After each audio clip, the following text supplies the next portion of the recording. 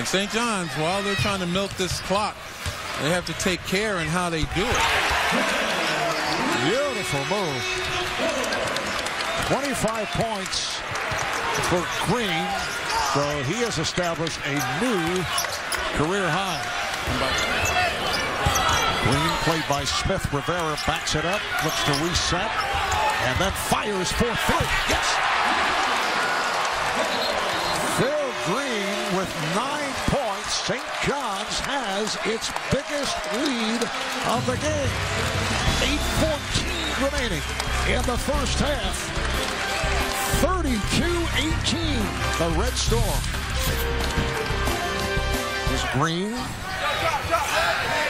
Jordan. Pager.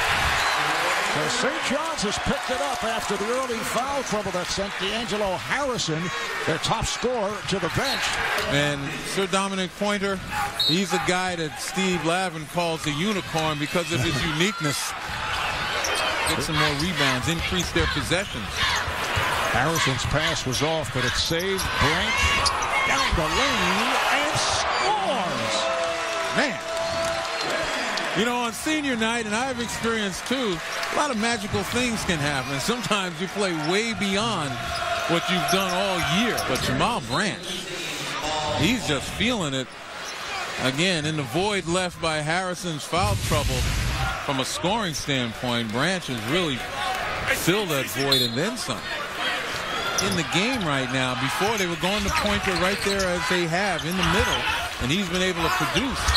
Oh, what a move, little scoop shot by Dominic Pointer to get it underway, and he'll head to the line. The foul is called on Josh Smith, who has not been able to get going for Georgetown. Boy, right here, another mismatch again. So Dominic Pointer too quick for the big fella and does a terrific job using an angle.